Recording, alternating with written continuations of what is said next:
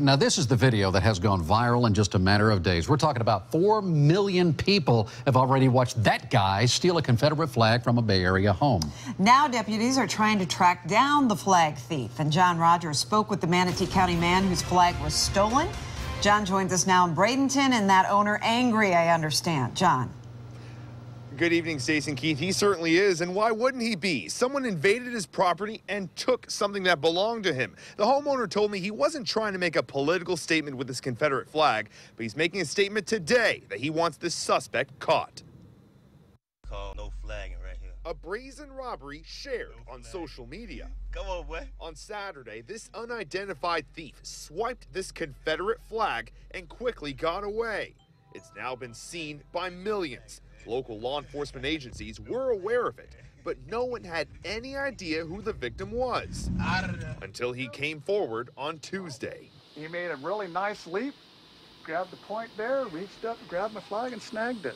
Robin Aker noticed the missing flag on Sunday, but he didn't report it until a neighbor told him about the Facebook video. And when I seen it, it was like, okay, you guys are pretty ballsy to go ahead and put this on the internet. Aker wasn't trying to make a statement with his rebel flag. He said his South Carolina flag was tattered, so he put up his old Confederate flag as a replacement.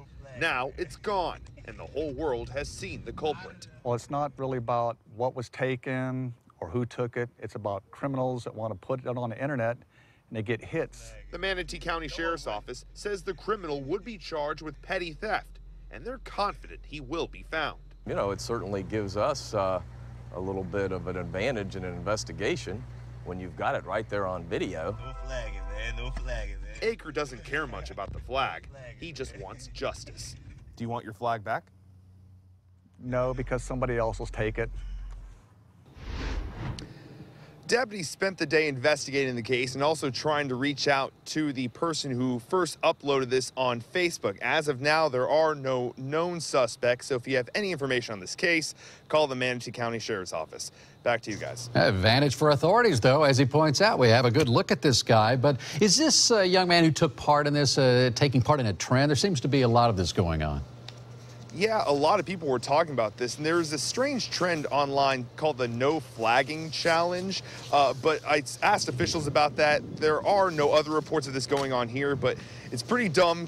Doing a crime on camera, not the smartest thing to do, Keith. Yeah, and then posting on video for all to see. Thank you, John Rogers, live in Manatee County.